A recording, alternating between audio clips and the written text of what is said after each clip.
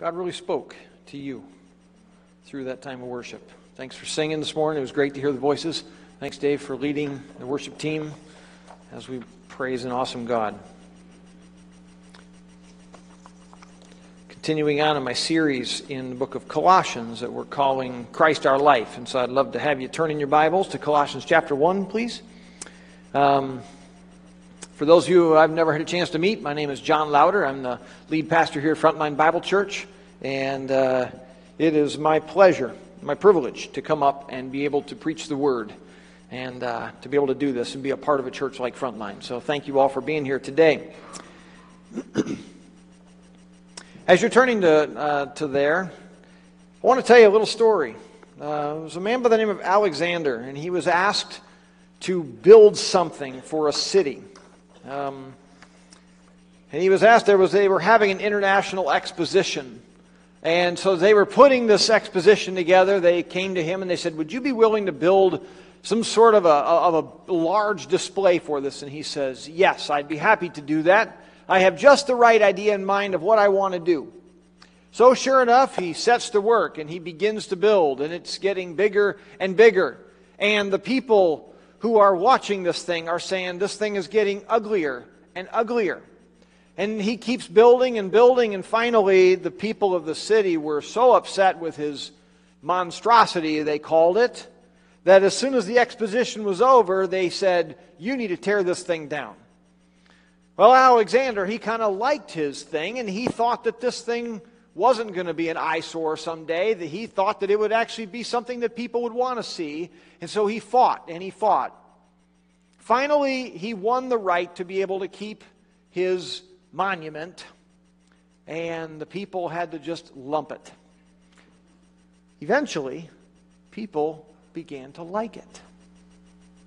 In fact, to this day, it is something that people will travel the world over to go see. You see, Alexander's last name was Eiffel. Alexander Eiffel, and he built a tower, the Eiffel Tower. But you see, at the time, the people didn't like it. They thought, ugh, what use is this? Get rid of this thing. It's ugly. It's dumb. It doesn't make any difference for us. And sure enough, he saw greatness where others didn't see it. And really, that's really what we're coming to when it comes to our series in the book of Colossians. What we're shown here throughout the book of Colossians is Paul is saying what you need is a relationship with Jesus Christ. That's it. Period. You need Christ. And others are looking around and going, yeah, okay, Christ, yes, he's important. I get it. I mean, Father, Son, Holy Spirit, Jesus Christ, I get it. Yep, I believed in him for salvation. But is he really that important? And Paul keeps coming back and he's saying, no, it's really important that we keep the focus on Christ. Are you sure that we don't need all this other stuff in there? Are you sure we don't need a bunch of rules in there? Because, man, seems like from ages past, the way you've dealt with God is through a bunch of rules. You need Christ. Are you sure we don't need to kind of make things hard for our body? Because, man, my body gets me into a whole lot of trouble. Are you sure we don't need to practice some things that are going to really... No, you need Christ. You need Christ. Let me bring it back to you. You need Christ. And when we come back to this, that's what Paul was like a battering ram throughout the entire book of Colossians. Christ is our life.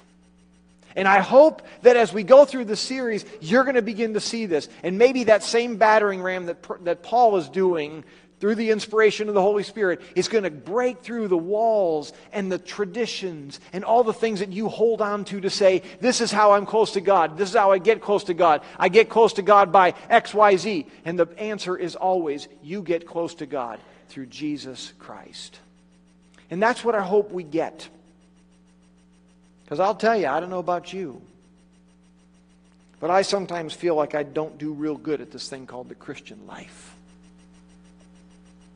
Yeah, I was reading this past week. There was a book that I'm reading. It's called The Normal Christian Life. How many of you would like to be normal? Yeah, reading through this book, I'm realizing my life is not real normal. And throughout this book, this guy by the name of Watchman Nee, he writes in here and he talks about how The Christian life is not meant to be a struggle. I don't know about you, but this is what I felt like many times. If only I were stronger, I could overcome. What is it for you? If only I were stronger, I could beat my temper. If only I were stronger, I could stop worrying so much. If only I were stronger, I wouldn't have such a lust problem. If only I were stronger, man, I could tell that addiction goodbye. If only I were stronger. If only I were stronger, man, I wouldn't struggle with anger and lack of patience. Fill in the blank. Maybe this past week, did you feel that way? You're thinking to yourself, man, I got to go to church on Sunday. Oh boy, I'm going to go to church on Sunday and I'm going to be reminded of all the ways that I'm failing at this thing. And I want to tell you this morning, there's really good news. If you feel like you're failing at the Christian life, God is saying, good. You're getting to be just where I want you. Because I will tell you, the answer comes back to you and I need Jesus Christ. And so as we begin to talk through this, we're going to look at our series, our section here in Colossians chapter 1, starting in verse 9. Last week we looked at the introduction to Colossians and the stuff that Paul's dealing with here as he writes to these people. Remember, he had never even met these people. These people, he had worked in this place called, a town called Ephesus. It was a city. And he had trained up some people. And these people in Ephesus said, man, these people in Colossae, which was a real town in modern-day Turkey. It was a real town there, real city. He says, man, these people in Colossae, they need to hear about Jesus too. So this guy by the name of Epaphras goes over to this town in Colossae, which is about 100 miles away. And he goes over and he tells them about Jesus. And they begin to understand who Jesus is. And things are going good, but then there were people that came into the church that started messing them up.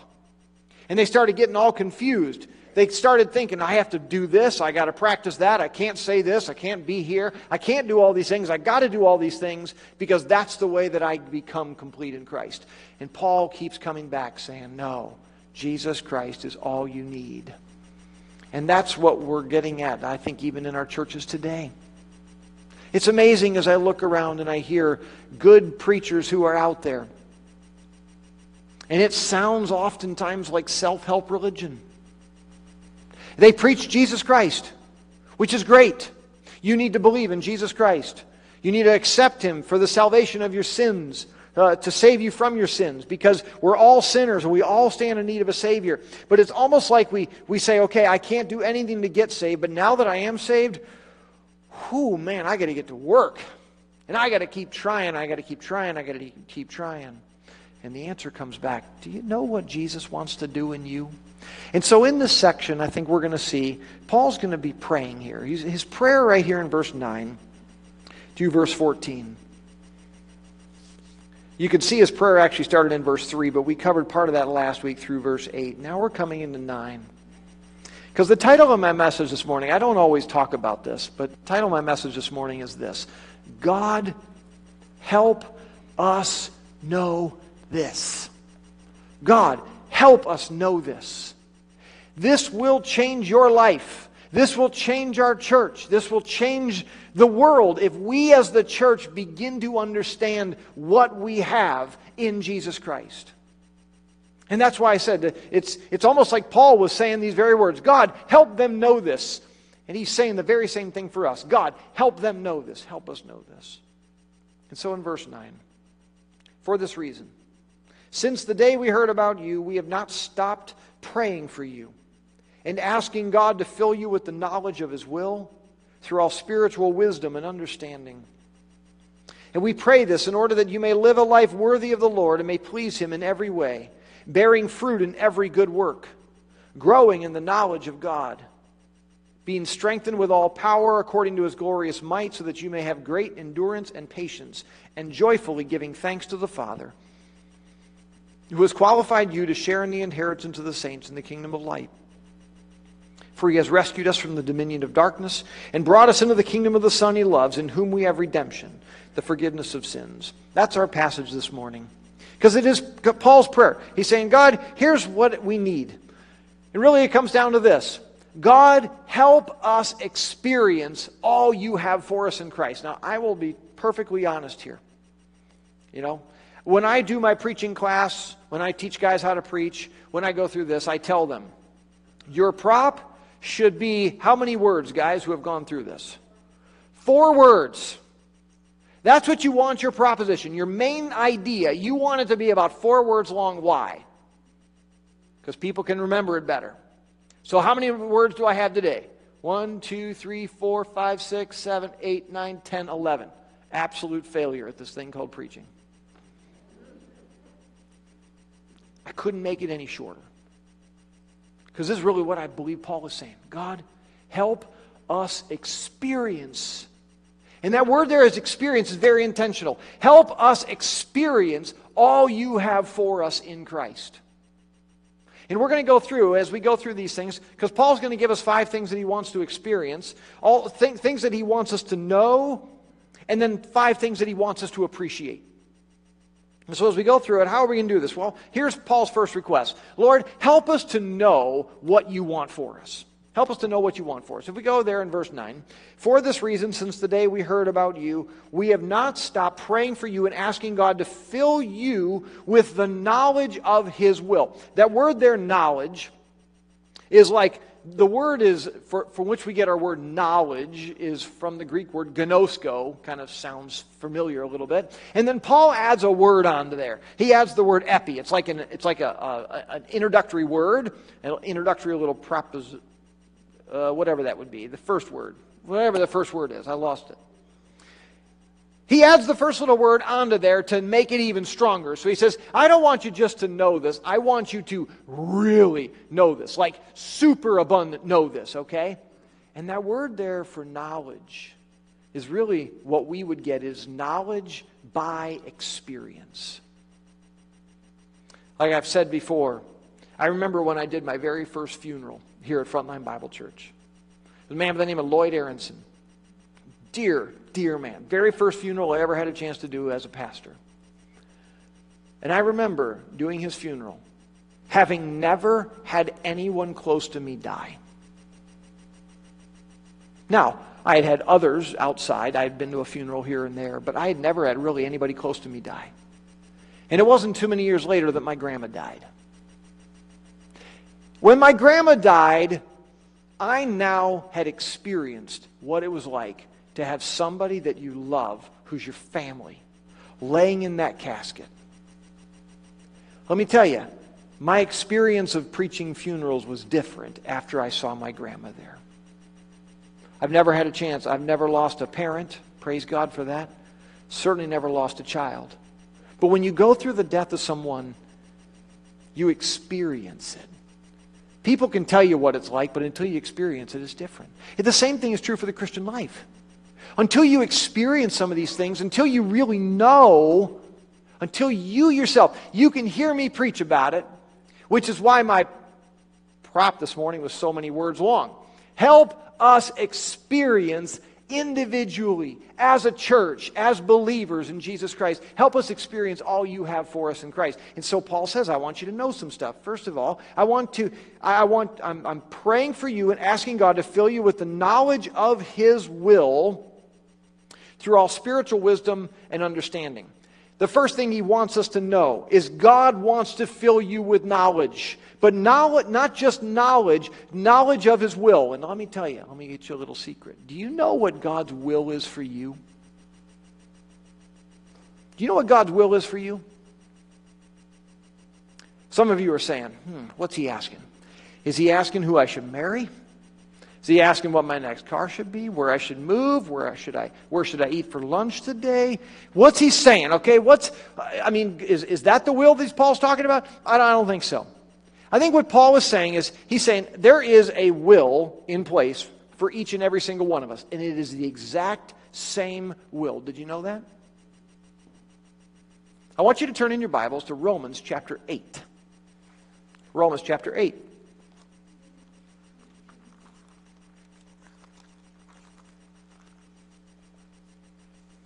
One of the most famous verses in the Bible is verse 8:28. So we'll just start there in verse 28.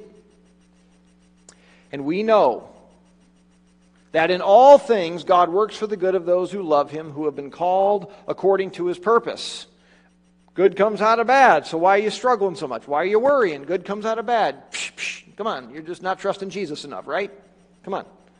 That's oftentimes what happens, Come on, yeah, your loved one just died, but all things work together for good. It's used like this, kind of drives me nuts, actually. Because ultimately it comes back to, the good comes when we understand what the purpose is. Why is it that bad can become good? It's because God has a purpose that he is working out, and he uses even bad things to bring about good, which is because he has a will for you and for me. It's the exact same thing, verse 8:29.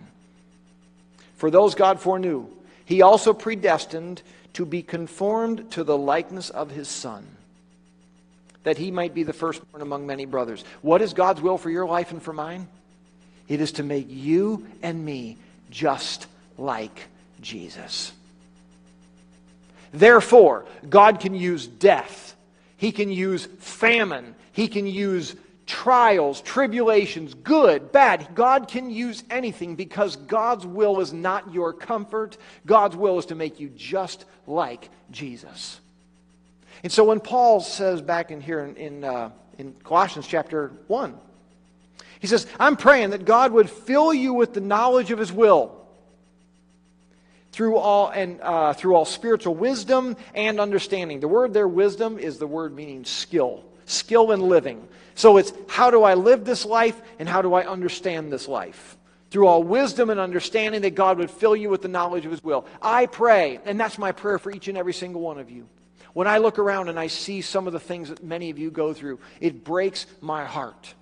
Especially when I hear about people who come down with cancer and stuff like this, and I think, God, I wish you would take it away. But that's when my little brain kicks in and I say, God, I pray that you will use whatever it is they're going through to make them just like Jesus. No matter what. And so when I hear difficulties, when I hear of trials, it is my prayer that God would open your eyes to say, God, no matter what I'm facing today, no matter what it is, I pray that you would use this to make me just like Jesus. Because that's what it matters. He goes on, and we pray this in order that you may live a life worthy of the Lord and may please him in every way. The second thing, he says, the first one, fill you with knowledge. Second one, I want you to be pleasing to God. And may live a life worthy of the Lord and may please him in every way. Now, how do you please God? How do you please God? I'm going to let you in on a little secret. We're going to be talking about this a lot coming up. What I'm going to tell you the secret is, it's not what you think. It's not making sure you're in church every Sunday, but don't stop coming, okay? It's not making sure you're praying 3, 4, 8 times a day, but don't stop praying, okay? It's not making sure you're reading your Bible morning and evening, but don't stop reading your Bible morning and evening. It's not those things that we think this is what we have to do. Interestingly enough, you know what makes you pleasing to God? The fact that you are his child. I'll give you a little story. I read this, man, it really struck me. Picture mom and dad, brand new baby. The baby just popped out. Dirty. Got nastiness all over. You know what I'm talking about if you've been around that scene before. What does the baby do? Cries, right? Comes out and says, Mom, I am so thankful that you had me. That doesn't happen, really, does it? The baby cries, and then it begins the next few months.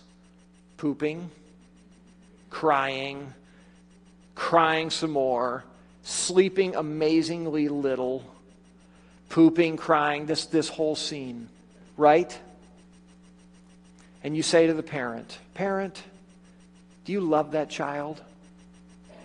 And the parent says, Oh, I would do anything for that child. What did that child do for you? Poop, cry, keep you from sleeping, all these sort of things. And yet the parent is crazy about this child. You know what makes you pleasing to God? Because you are His child. That's what makes you pleasing. Paul says, I just wish you would know. I wish you would know that God is crazy about you, and that as you live a life in such a way that reflects the fact that God is crazy about you. That's what I hope you would know. And even when you struggle, and even when you blow it, even when you think there's no way God could love me because I've cried too much, I've pooped too much, I've done all those sort of things. I know. Did I take the image too far?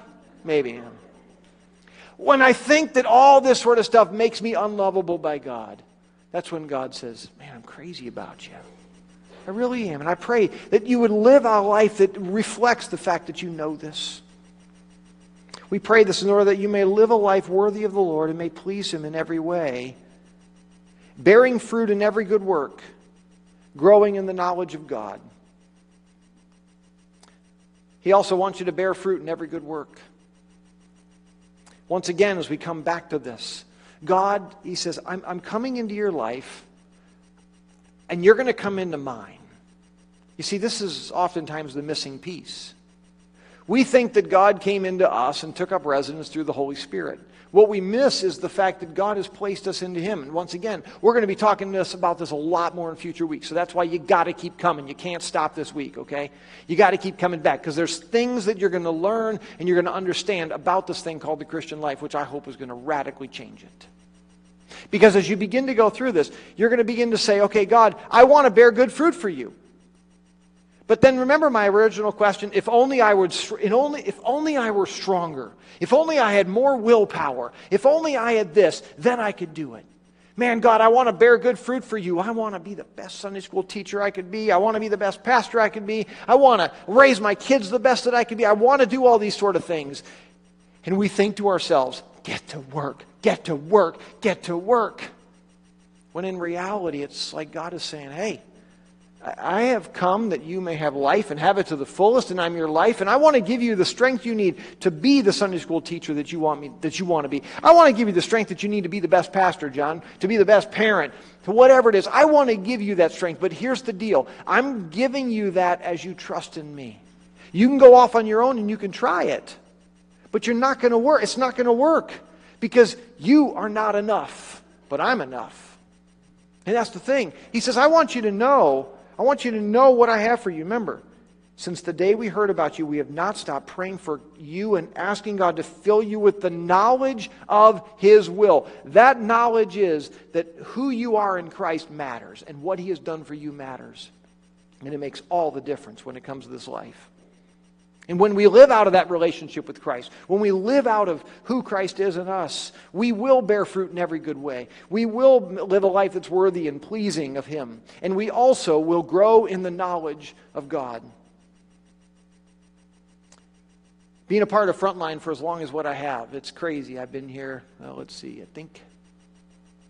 passed my anniversary. I'm in my 23rd year here now. Crazy. You've watched me grow up. For those of you who've been around a while. Still have a lot of growing up to do, I realize that. And I've watched a lot of you grow up too. Man, it's been fun for me to look out. Even just over the past couple weeks when we were doing our community building time and we were having stories being shared. I look out here and it is truly the grace of God as I look around and see many faces right here in this room. Of those of you who have said, God, I'm willing to let you have your way in me. Oh my goodness, it's a joy to watch. It is a joy to watch. Unfortunately, there are others, though, who I've known maybe a long time. And it seems as if you're like on pause in your Christian life. It's like you hit the pause button and 20 years went by, and we really haven't even changed in 20 years. You still struggle with the same worries and the same struggles and the same things. And God says, man, I got so much for you. I want you to experience the change that could happen in your life when you say, God, here I am. Take me. Make your life come out in me. Make me just like Jesus. Man, God, help us experience all you have for us in Christ Jesus. That last one there. Filled with knowledge, pleasing to God, bearing fruit in every good work, growing in the knowledge of God. The last one, strengthened with all power. As he says in verse 11, being strengthened with all power according to his glorious might, so that you may have great endurance and patience. How many of you would like a little more patience today? Don't pray for it. Don't pray for patience, okay? You know why? Because God will test you. He will bring you to the absolute end of yourself. He will bring you to that place where you say, God, I cannot go on anymore. And then he'll say, good, you finally learned. That's what patience does when you pray for it. It's terrible, but it's awesome at the same time. When you go through this, okay, so Paul is here saying, okay, this is what I want you to know. I want you to know that you have access to the strength of the Creator of the universe. How many of you struggle to get the lids off of pickle jars? And you're thinking, I struggle getting the lid off of a pickle jar. How in the world am I supposed to beat anger, lust, addiction, pride, whatever else? I feel powerless. And Paul says, here's what I want you to know. I want you to know that based on who you are in Christ, you have access to the strength of God. Notice that. Being strengthened with all power according to His, not yours, according to His glorious might. As we live out of a relationship, as we live out of this identity as to who we are, we begin to realize we have strength to overcome things that we never thought we had possible. Why? Because in and of ourselves we were powerless. And then he says, according to his glorious might, so that you may have great endurance and patience. I don't know about you guys, but I feel like every day is a new day when it comes to the Christian life. I want consistency. I want more consistency in my life. I'm seeing it more than really what I ever have in my life, and it's awesome to see. But even I have struggled certain days. And that's why Paul says, I want you to go back and I want you to hear this. I'm praying for you. I'm praying that you would experience all that God has for you in Christ Jesus. I pray, God, help each and every single one of these people who are reading this to know what God has done for us, what He wants for us in our life. Help them to know. Because I think if we really understood, man, God, you want to give this to us. You want this in our life. Man, what a difference it could be. He goes on. Not just help us to know what you want for us. Help us to appreciate all you've done for us. Help us to appreciate all you've done for us. Joyfully giving thanks to the Father, who has qualified you to share in the inheritance of the saints in the kingdom of life, in the kingdom of light. When we come to our first point here, what has God done for us? He's already done some things for us. The first thing He did was He qualified us to share in the inheritance of the saints in light. Now, what does that even mean? Does that mean that I got my mansion waiting for me in heaven someday? Is that what it is? Part of it.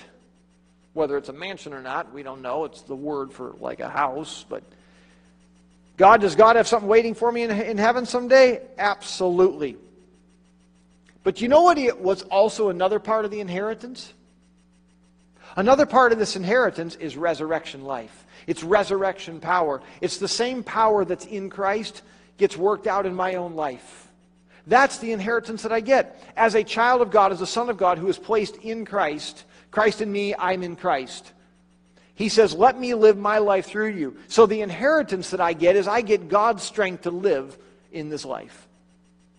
And that turns out into things like love and joy and peace and patience and kindness and gentleness and goodness, self-control, all these things. Those all get worked out in my life when Christ lives his life in me.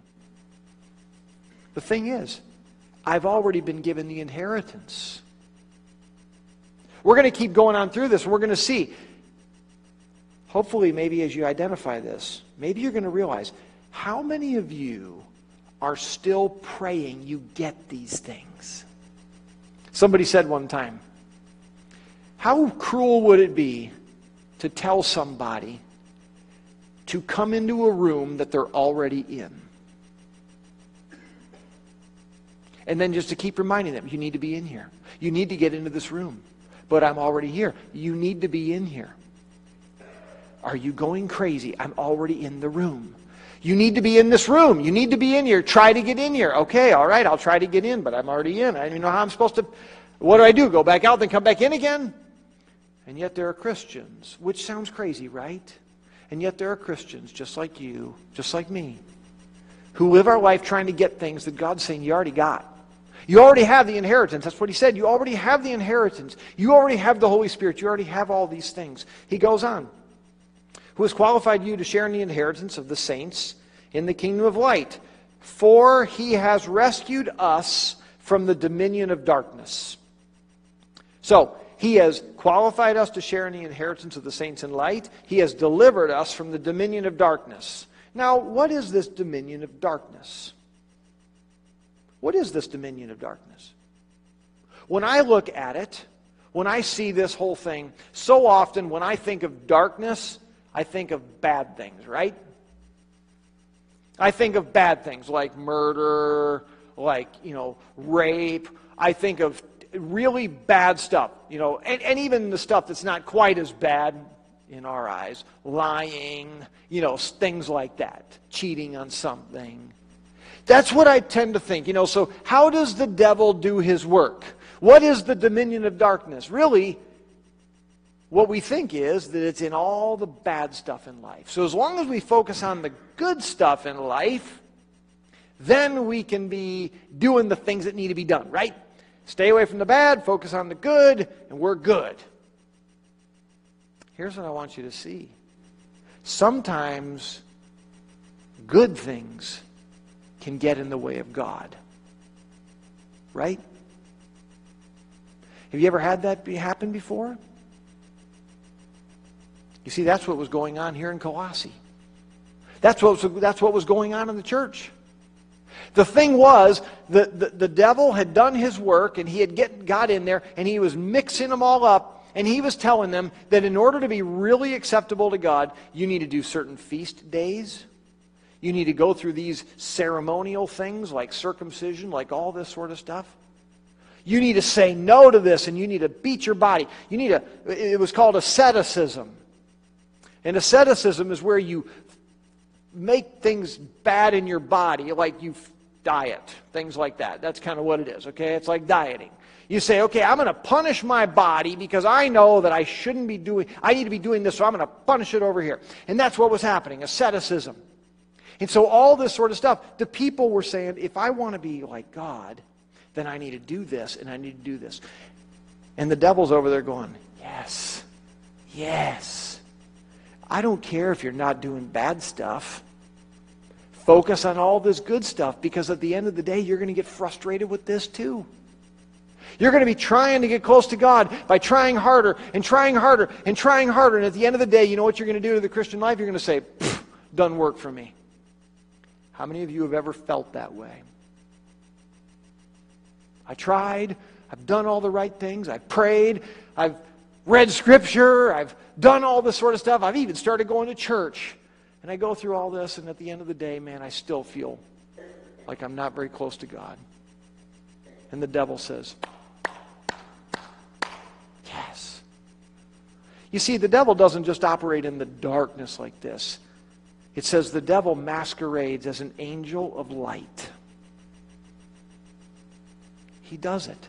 And so when you look at your life, when you look at what's going on, when I think of what we're supposed to do as Christians, I need to understand that He's already rescued me from this. And we're going to be talking about this more in future weeks. So if it doesn't make a lot of sense now, it's coming, okay? Because He rescued me out of this. He says, you no longer need to be in this world anymore. I want to bring you out of this, and I want you to live in the light that's here in verse 13. He's rescued us from the dominion of darkness. He's brought us into the kingdom of the Son that He loves. And it's within this kingdom, it's within this rule and reign of God, that God says you have access to things like love and joy and peace and patience and kindness. We have access to the Creator of the universe and all of His power. We have access to that. And then he goes on, he says, and in whom we have redemption, the forgiveness of sins. Redemption is literally the word to be set free. To set us free. It's like God came along and He said, you're enslaved to sin and all this other sort of stuff. He says, I want to take you out of this. I don't want you to feel like you have to serve this master anymore. I am setting you free for God over here. And then He says, I've given you forgiveness of sins as well. Man, what a joy it is. God doesn't just sentimentally forgive sins. Here's something to remember. Oftentimes we look in the world and we talk to people who don't know much about the Bible. And they say, well, God's a loving God. At the end of the day, it doesn't matter which road you choose. They all lead to heaven anyway. And the answer is no. It's no. If all roads led to heaven, why would Jesus have needed to come and die anyway? Why? You see, Jesus had to come and die because we were dead in our sins and dead in our trespasses and sins. And so Jesus came and He paid a price. And He gave His life, which offered redemption. He set us free, and the blood that was shed gave us forgiveness of sins. It cost Jesus everything to be able to set us free. And so often when I talk to people, I hear people, oh boy, I hope God forgives me for this. I hope God forgives me for that. God, please forgive me. Blood, you're already in the room. You're already forgiven. You don't need to keep trying to get back into the room that you're already in. I remember talking to a guy. He divorced his wife. He got frustrated. He was angry with her, all this sort of stuff, and he divorced his wife. But he was a deacon in his church. He was a deacon in his church. And he said, if she would have divorced me, God could have forgiven that. He can't forgive me now. How sad. This man lived with the guilt and the shame. What he did was wrong, absolutely. But when he did this, he lived with the shame and he believed that he could never get into the room that he was already in. And as a result, he lived this withered life. To my knowledge, he still is living that way. Help us appreciate, God, all that you've done for us already. You see, as we go through this, as we read this section, it's like Paul's praying, God, I care so much about these people. And I can say the same thing. I care so much about each and every single one of you. People have invested in me. And I tell you, my understanding of the Christian life is light years beyond what it was. Light years, even after Bible college. My understanding of the grace of God, my understanding of the mercy of God, my understanding of who Christ is and the role of the Holy Spirit in our life, all these sort of things have come, and it's really opened up my eyes to an awful lot of things. And I have the absolute privilege of being able to tell you about it. But my hope and my prayer for every single one of you is that your eyes get opened up. But here's the thing. Unless God opens your eyes, I can't do it. They're words. I can try to tell the best stories. I can try to use the best analogies. But until God opens your eyes, I can't do it. And so, here's the deal. For the homework today, as we wrap it up, the homework is this. I hope that you pray, God, help me know and appreciate what you have done for me in Christ. I hope that's what it is. I hope that as you say this prayer, that the Holy Spirit actually gets in there and does His work.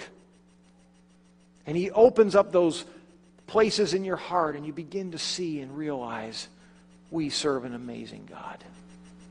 And I hope that you keep coming back.